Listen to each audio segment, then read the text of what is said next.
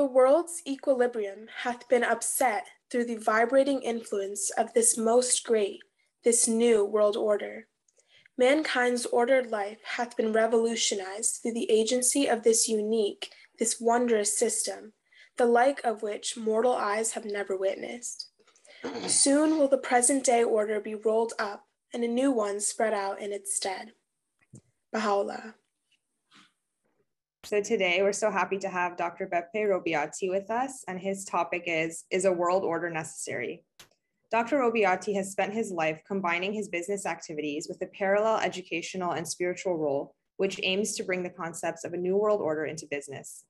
Publications and lectures delivered in a number of countries around the world have allowed him to share his growing experience and expertise to an ever wider circle of business people, civil society, professors, academics, students, and Baha'i meetings. Applying his principles of ethics, the management of human resources as the mine of gems that they are, a business model that looks at the benefit of the stakeholders and the spiritual principles of Baha'u'lláh, has allowed his entrepreneurial career to prosper while setting a practical example of actions matching words. Working with a team of collaborators, he's built an extensive curricula spanning a wide range of business issues, his pillar remaining the entire concept and definition of ethical behavior, both as a vision in a new world order and as a practical instrument in the business and socio-political field. Originally from a Catholic background, he became a Baha'i at the age of 16. He served on the National Spiritual Assembly of the Baha'is of Italy, the democratically elected governing body of the Baha'is of Italy, for 45 years, and is also a co-founder of European Bahá'í Business Forum. And with that, I'll hand it off to Dr. Robiati. Good evening to everybody. I say good evening because I'm talking from the other side of the ocean, and we are near to dinner, and for you it's near to be lunch. So good afternoon, and for those who are living in America, and good evening for those who are listening in Europe. Just to tell you a few things about the Baha'i faith for those who are not acquainted about this faith. The Baha'i faith was born in the middle of 1800 by an Iranian called Mirza Hossein Ali, known in the planet with the title of Baha'u'lláh, the glory of God. He was accused during those days from the Muslim authorities and from the political authorities of Iran. In those days, Iran was called Persia, to be an heretic because he was against some of the traditions of Islam. Four were the heresy of which he was accused. The first heresy is that Baha'u'lláh declares that God is only one. Even if we have called him in different names, we imagine him in different type, and we prayed him with different prayers. But he's always the same unique God. And just not to be misunderstood, he makes an example of the sun. The sun is only one, but we call him with different names depending on the language we call him. But everyone in French, in English, in Japanese, in Arabic, when we say sun, everybody knows exactly to whom we refer. The second point of which he was accused is that all the religions are coming from the same God.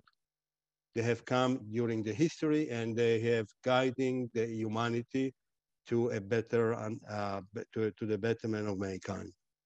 The third idea that Baha'u'lláh was accused of heresy are the fact that he declared that the people of the planet are like the flowers of a garden.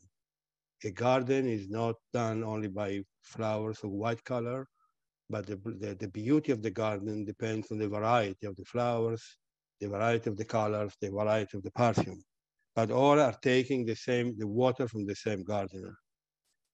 The fourth and the fifth accusation were that in those days, Baha'u'lláh declared that men and women were equal, and equal opportunities for developing between men and women was absolutely necessary for a growing community.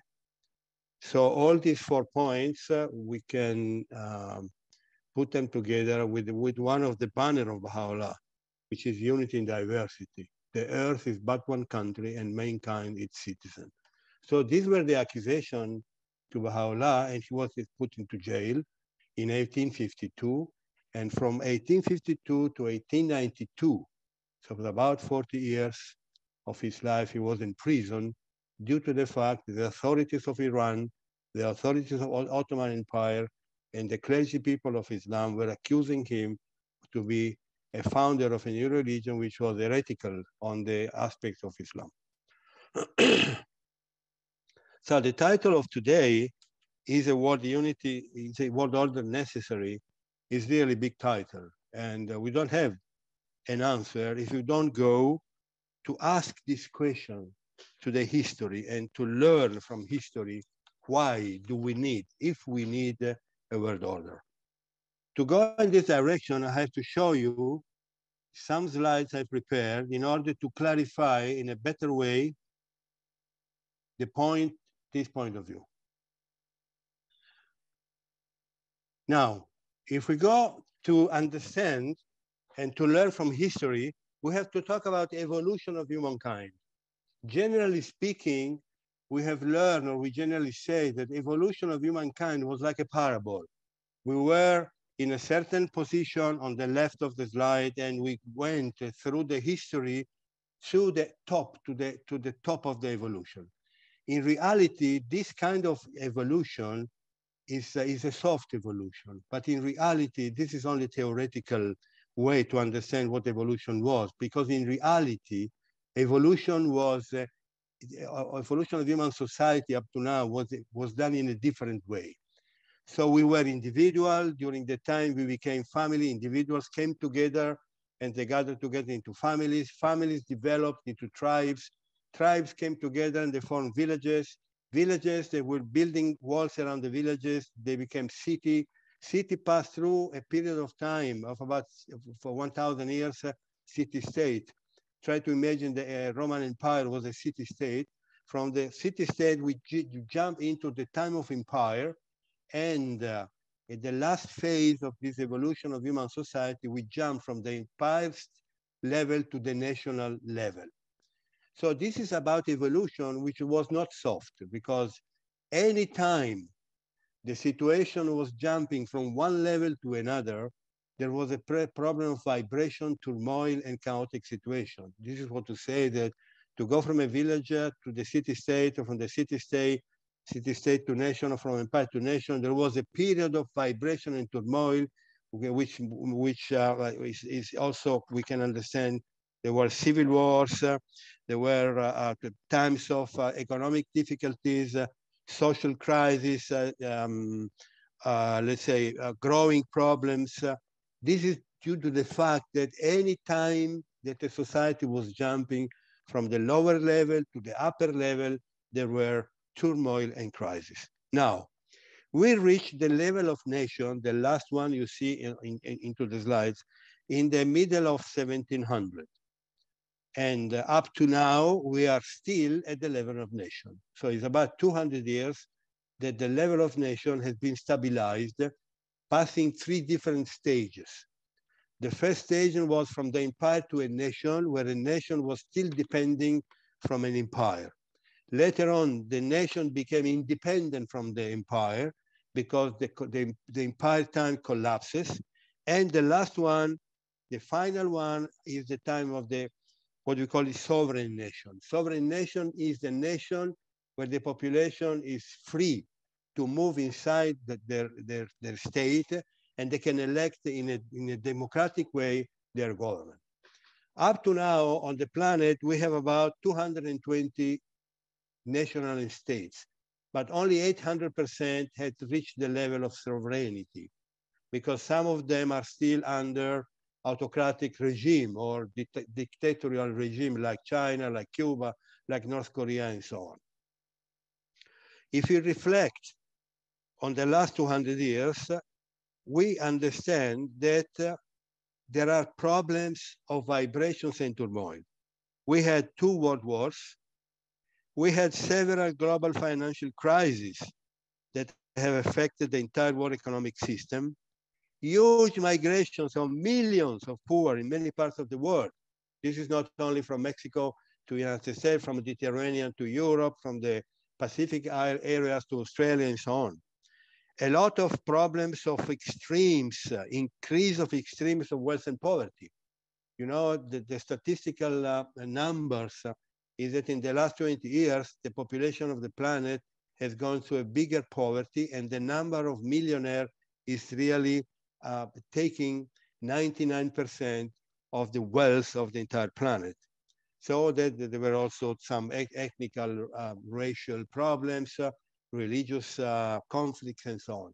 This means that we are in a period of transition due to the fact that we are at the level of nation and we are trying to find a solution for the future we don't know. So what are the main vibrations and turmoil we have today, and each one of us can really understand very well? Environment is the first main vibration. Everywhere we have the problem of environment. Every nation is protesting due to the fact that pollution of the entire planet is reached a high level. So this is one of the main vibrations touching all of us. The second one is employment.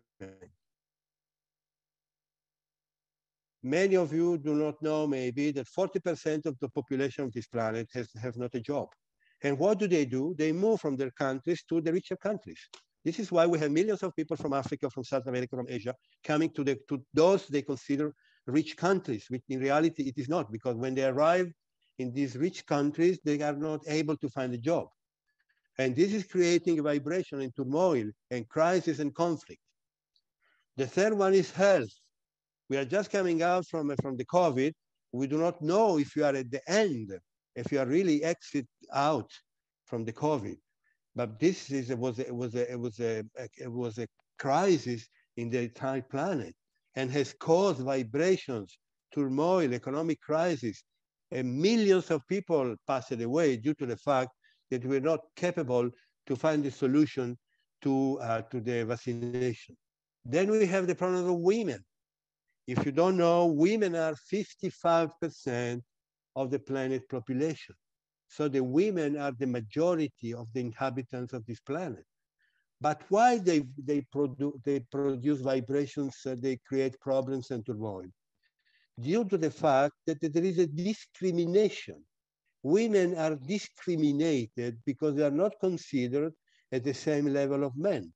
And I'm not speaking only about the people of the Talibanis or the people in the Arab countries, but even in Europe, in America, there is discrimination in the business community about women, and they did not reach the same level of men.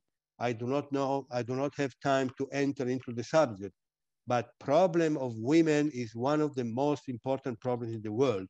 And we have to consider that 55% of the women are not called today to give a contribution to the betterment of the society. And the last one is the world economy. The world economy is creating a big turmoil all around the planet. You know why? Because after the Second World War in 1847, 1846, when the Second War was over, 7 countries of this planet have been destroyed by the Second World War. This was Italy, Germany, Japan, and so on. And they called for a meeting. In one of the meetings, which was very important, to create the system to rebuild the society, economic and financial institutions of these 7 countries. So a conference in Bretton Woods was called, and financial system have been given. 3 main institutions were born in those days: the World Bank, the International Monetary Fund, and the World Trade Organization were born in this 9th Bretton Woods Conference. And to these 3 institutions, the countries who were destroyed by the Second World War have given the authority to rebuild financial and economic system of the 7 countries destroyed by the war. These 3 main institutions have done a great job, because from that time, the 7 countries became the most 7 important countries in the world. We call them today the G7. But inside the planet, we don't have only 7 countries, we have 220. So in the moment that the 7 countries destroyed by the war became the G7, the rest of the countries were becoming poor. And this is creating today a great turmoil due to the fact that the economy of the planet is managed only by 7 countries.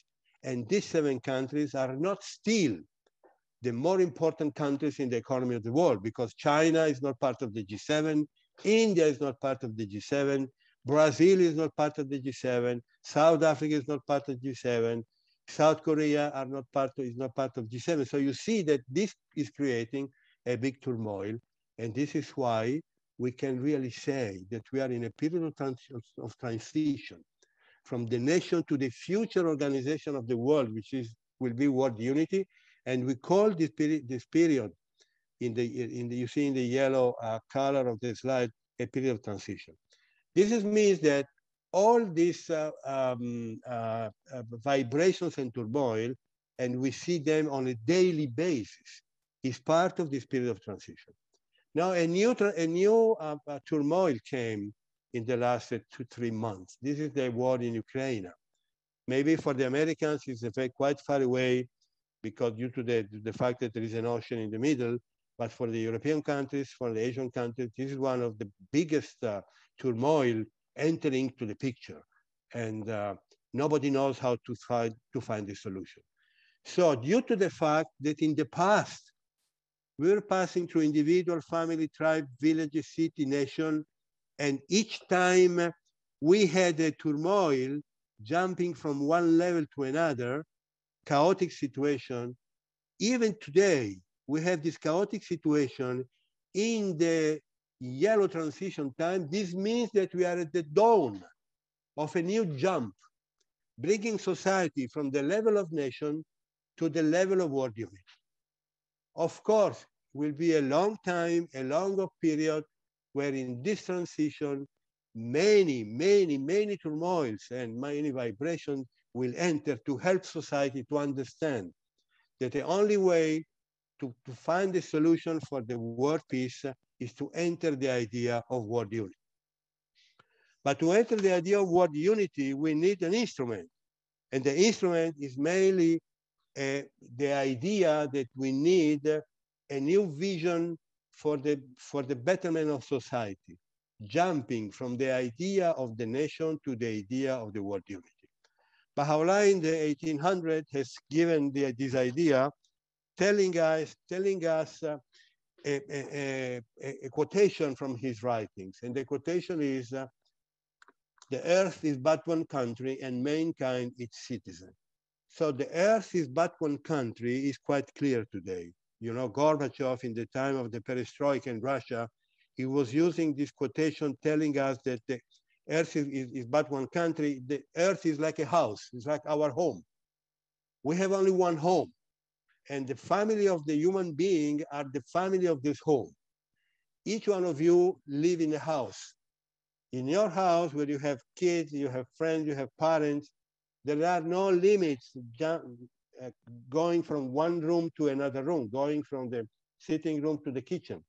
You don't need to present a passport, you don't need a visa, you don't need to change your language, you don't need to change your currency to move from one room to another room, because it's normal that the house for the family is the house for the family, and the members of the family are free to move inside the house without giving any excuse or presenting any passport.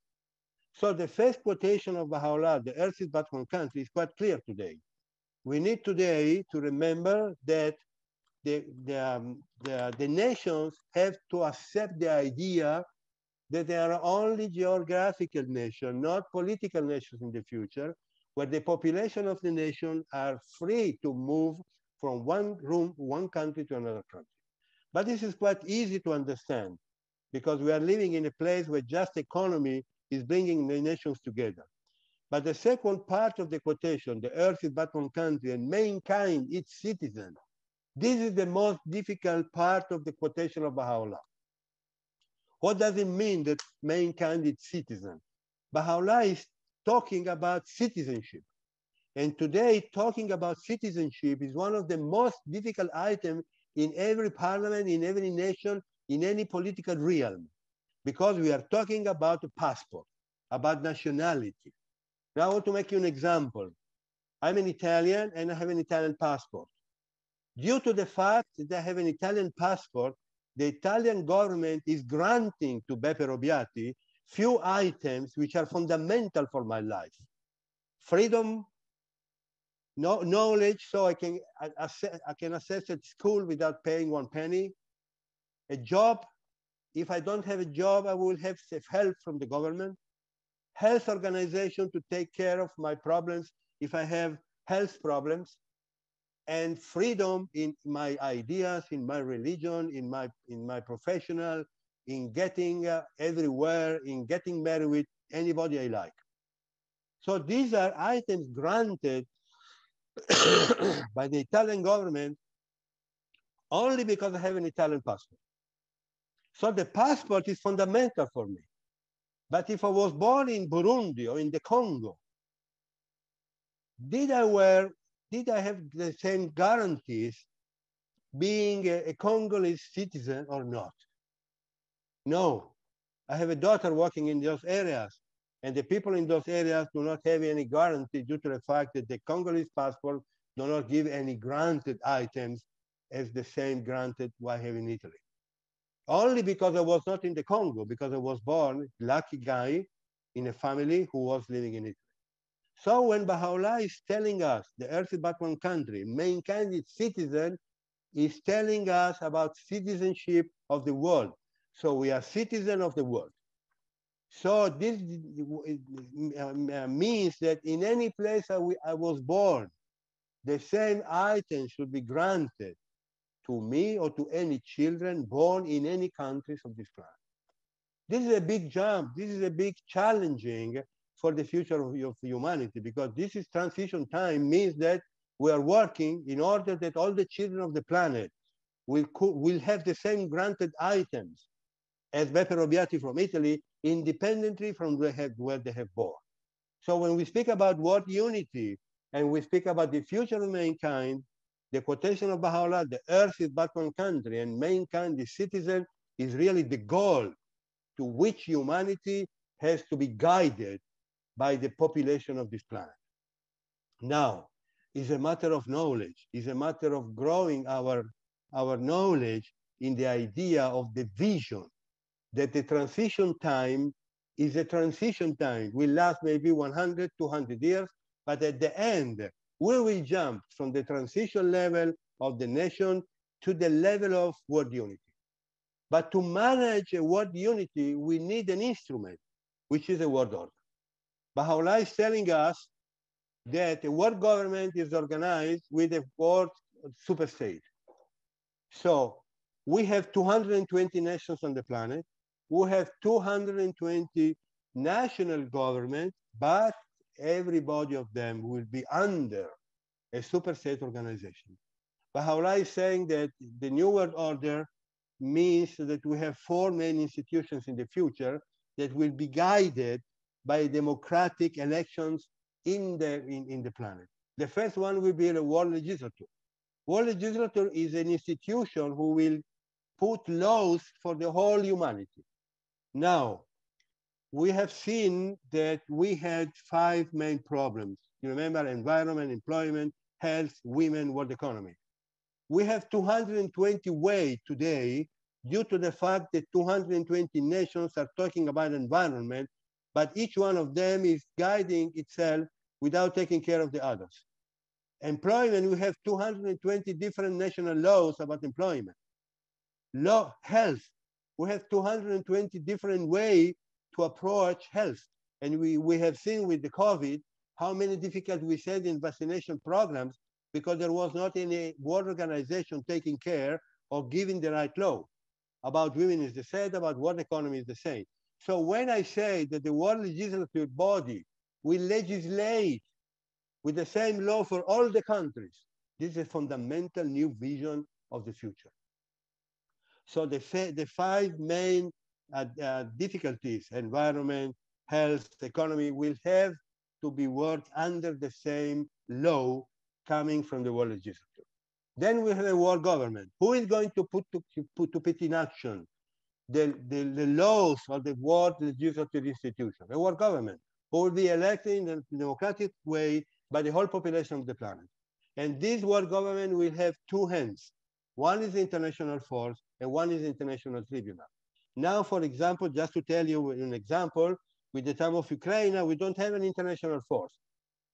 because there is no world government. So even the United Nations is not under a world government. And also we will need an international tribunal to take care of the fighting between the nations.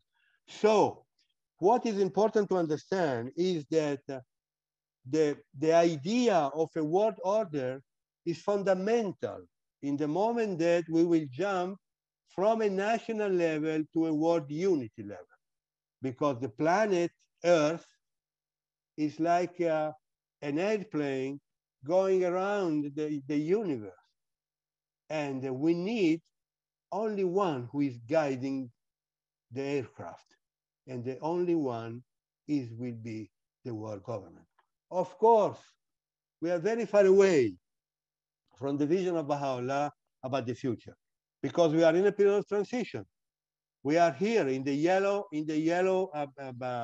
step, and it will take maybe 100, 200, 300 years, because we have two main subjects. On the one side, we have to reformulate and reorganize the organization of the countries to reach the goal of the world government.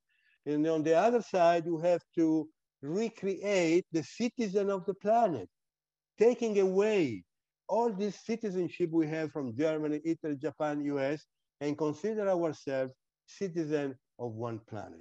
When this together will grow slowly, slowly, we will reach the level of world unity, and we can jump and we can understand that the ultimate goal is that the Earth is but one country and mankind is citizen. I'm stopping here just because I know that maybe you have a lot of questions, and the most important item is to answer the question in case you did not understand some points. Of course, Baha'u'lláh, in his life of 40 years of imprisonment, he has written thousands of pages, about 100 volumes, about this problem of the future, about the relation between mankind, nations, and the political realm should slowly, slowly be acquainted of the vision of Baha'u'lláh to reach the point of oneness of mankind, and the Earth is but one country and mankind is citizen. Thank you so much, Dr. Robiati. It was really interesting. So yeah, we have time for questions. If anyone has questions, please put it in the chat.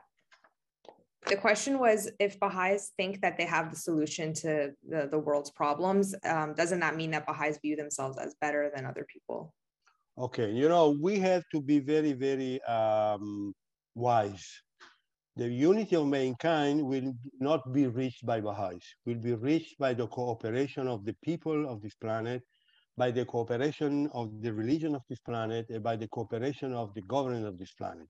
What the Baha'is could help is to give the knowledge that unity and oneness of mankind is the vision, is the right goal to be reached.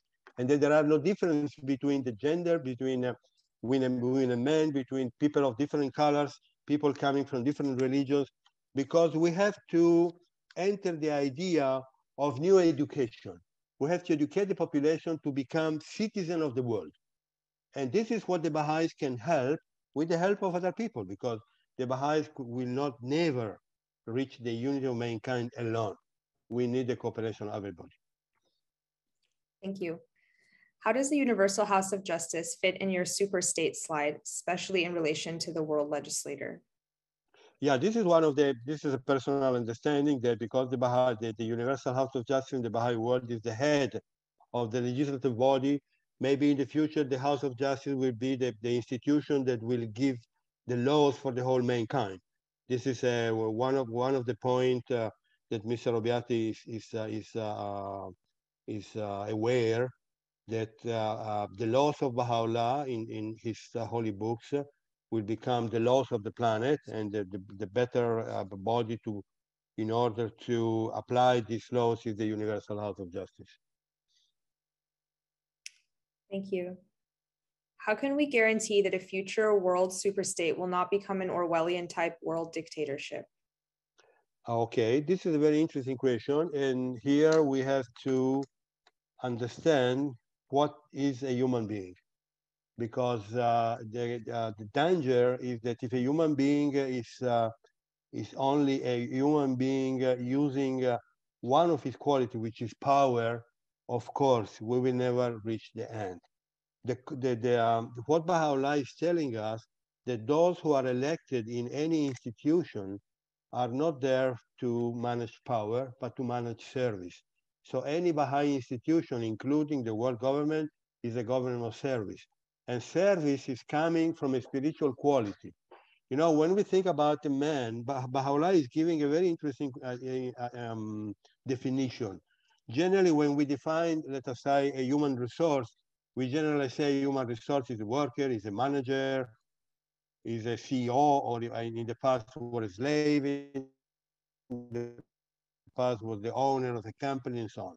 Baha'u'lláh is giving a very interesting definition of who is a human resource. He says that the human resource is a mine of gems of inestimable value. So each one of you, each one of us, each one of the 8 billion people around the planet are mines of gems of inestimable values. But where are these gems? Are not in the head, are in the heart. And these are the spiritual gems that potentially we have at the moment we're born.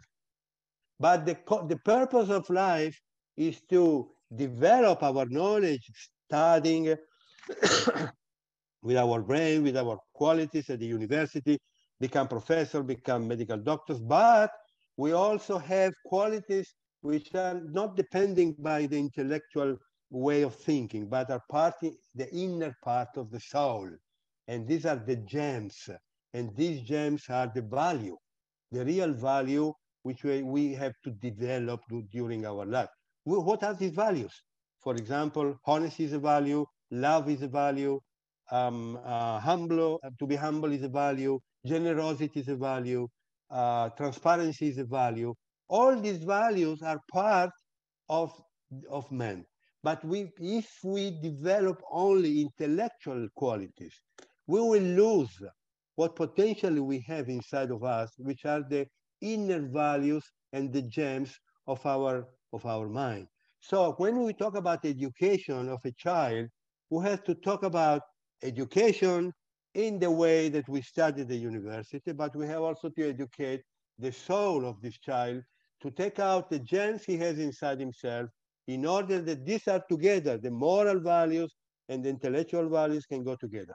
So in the moment that spirituality, you know, the word spirituality have a lot of meanings, but the best meaning has been given by definition of Abdu'l-Baha. He says that his spirituality is love into action. Love is not coming from a brain. Love is coming from our heart, from our inner qualities, our soul. So love into action means to do a service without being paid. So if we educate our civilization in the future years to use the spirituality to have a better qualities of equilibrium in the qualities of man, no one who will be elected into any institution will use this election as a power, but as a service. And even in the common society, I'm a CEO of a company, I tell you, I'm a CEO of a multinational company. It's a big company with thousands of employees. I don't have any power inside. The people of my company, they know it. Mr. Robiati is serving the community in order that everybody could grow in their own affair, in their own vision, to give a better service to create a society with a new vision. And this is why we must not be afraid that in the future, a world government where we elect people with a new educated man, where education will not mean only intellectual education, but also education of values, we will have that service will be the guidance of that government. Thank you. How are the world conferences that Baha'is are having all over the world helping the unity of mankind? This is very interesting. You know, the Universal House of Justice, the head of the Baha'i faith in the world, have organized 1,000 conferences all around the planet, not to convince the people to enter into the Baha'i faith, but just to tell the people we are an open community. We are an open group of people working for the betterment of mankind. Would you like to come with us? Keeping your main original idea, but put together our common points and work together for the better of mankind. Because as I told you before, we don't are so proud that the Baha'is will be the guidance of this mankind. We will be part of this mankind, cooperating and working together with people of God willing, having the same vision that the next jumping of our society will go from nation to a world unity. Who do not like, doesn't want to have today a world unity, a peace on mankind, taking together people of different colors, like the flowers of a garden, people of different religion, coming together and to have a garden where the gardener, which is God, is giving the same water to everybody. But each one of us can develop privately in a different way, but with the same vision, with the same purpose, which is oneness mankind. Thank you. With all the social and broadcast media available today, why is the Baha'i world's vision of peace not agreed on and promoted by more world leaders? What needs to be done to promote Baha'i concepts worldwide? This is very easy. You know what is the purpose of a world leader? You should ask a statistical report from all the world leaders. The world leaders are looking for their own chair. What does it mean, its own chair, the power? They are not interested in anything other than power. So the Baha'is are not interested in the power, are interested in giving service. And this is the difference between. And this is why service is not so very well considered by the media, due to the fact that media follow the power. And the power sometimes is bringing us in fighting world. Based on your comments regarding the role of the Universal House of Justice in the future, wouldn't religion become a major vibration / turmoil? You know, Baha'u'lláh has said that, you know, if we study history, and you know, it's very interesting to understand that history is working in cycles. So, for example, just for those who do not know, we are living, or we just came out from a cycle called the cycle of Adam. Adam was considered in our culture the first man. In reality, is the first prophet of a cycle, and inside this cycle, who was 6,000 years ago, is Adam, is Moses, is Abraham, is Buddha, is Krishna, is Jesus Christ, is in the Bab. So it's a cycle of 6,000 years. With Baha'u'lláh, we are opening a new cycle, which will last 1,000 years. Inside the 1,000 years, many thousand years, we will have many manifestations of God, due to the fact that society is moving. Society is like a child. When a child is born, at the beginning of his life, he cannot also walk. He needs someone who is helping him. The same is for society. We are now at the beginning of a new cycle, and we are children. We are still working, taking care of a solution. The solution of our problem is passing through the war today, because we are children. You know, if you have a child of 3 years old and you buy for him a toy, what is he going to do with the toy? He destroys the toy to see what is inside. Exactly what the society is doing today. We are destroying all our relations to understand what is inside. But slowly, we will grow up and we will understand that destroying through the war is not a way to find the solution for the problems. So slowly, following in this case some of the laws of Baha'u'lláh, which are the same of the laws of the previous religion, there are no differences between religions. Only the practical way is different due to the fact that society has totally changed since the time of Jesus Christ. We have new technology, we have new communication system, we have transportation instruments, which in those days they were not. We have economy, we have a lot of people, and in those days we didn't have 8 billion people. So we need instrument, which is a new instrument. Baha'u'lláh, on the way, on the same laws of the 10 Commandments of Jesus Christ and so on, is creating a system with the new technology, bringing us to a new level. So the problem is to understand that the only way to proceed is to education.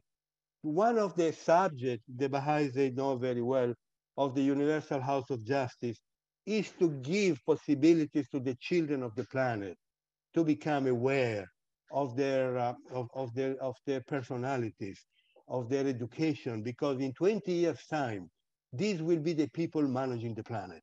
And if we are able to educate them on the intellectual way and on the values of their soul, we will have new race of people managing the planet in a different way and bringing slowly, slowly this planet out of the war. We are working, we are talking together in these days about the war in Ukraine, but you don't know how many wars we have on the planet. We have a war in the Congo, we have a war in the Chad, we have a war in Ethiopia, we have a war in Asia, we have the war in China, we have a war in Afghanistan, in South America.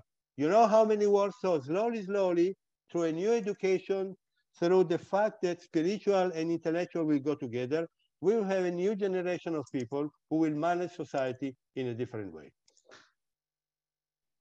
Thank you. Can you explain why in most cases, when the empire state or conqueror or peacekeeper has withdrawn from a country, the subsequent elected government or dictatorship has been corrupt, violent, and self-serving? How do we move forward from this, and what steps are involved? A recent example is Afghanistan.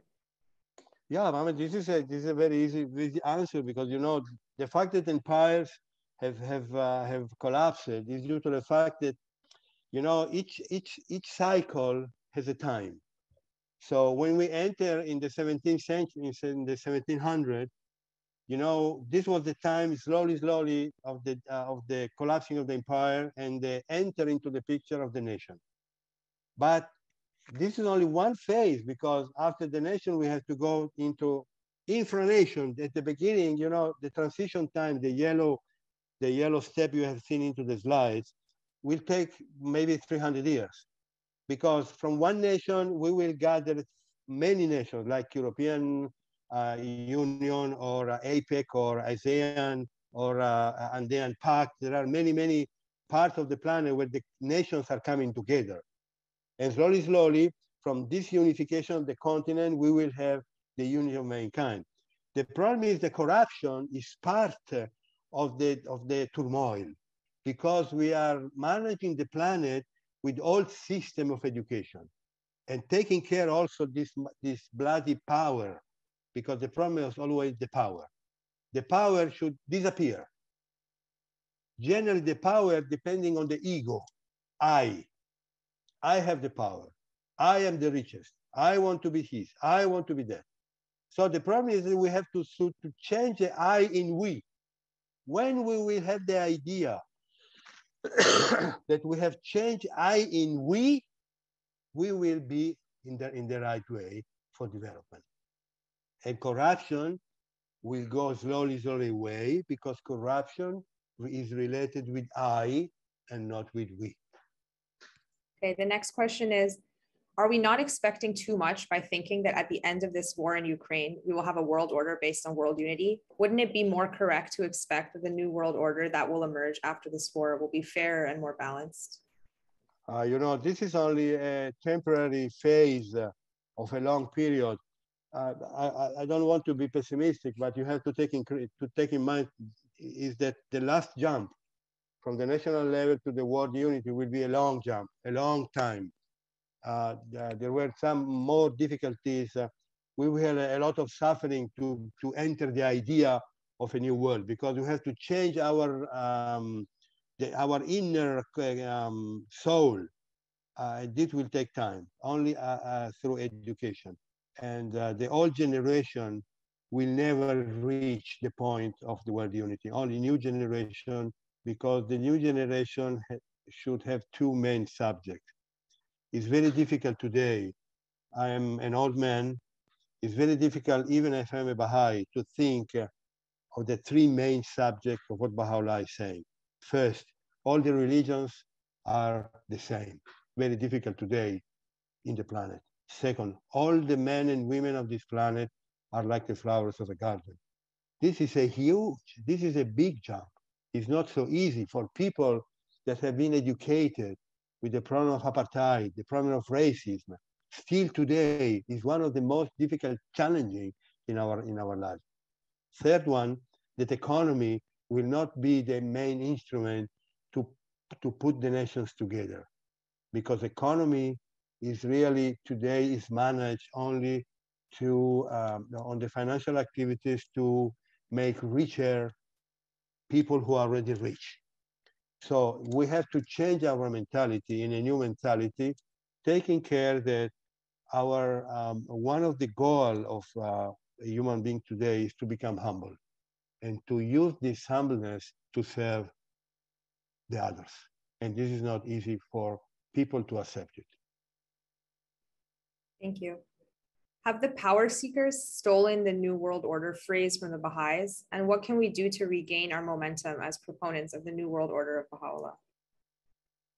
You know, what I personally think is that we have to share our ideas of the New World Order, of the vision of Baha'u'lláh, about oneness of mankind, about equal opportunity between men and women, equal opportunity for all men of different colors, skin colors.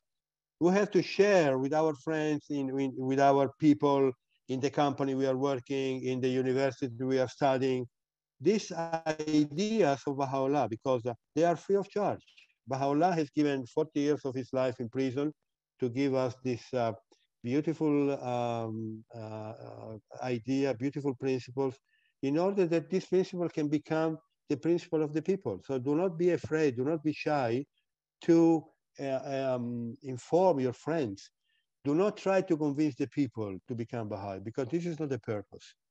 Convince your people that your idea is this, tell them your ideas, tell them about the life of Baha'u'lláh, tell them about the vision of Baha'u'lláh, and leave them in thinking if these values, these principles are valid for a better world. Thank you. So I think we'll end there. Thank you so much again to Dr. Robiati for such an interesting presentation. We really appreciate it. Thank you to everybody. Have a nice lunch, and we will have a nice dinner. Thank you. Our speaker next week will be Mr. Russell Ballew, and his topic will be the prosperity imperative, getting wealth right. And these talks are, again, every Saturday at noon Eastern time, and I've put the link to our contact form in the chat. Thank you, everyone, and we'll see you next week. Bye.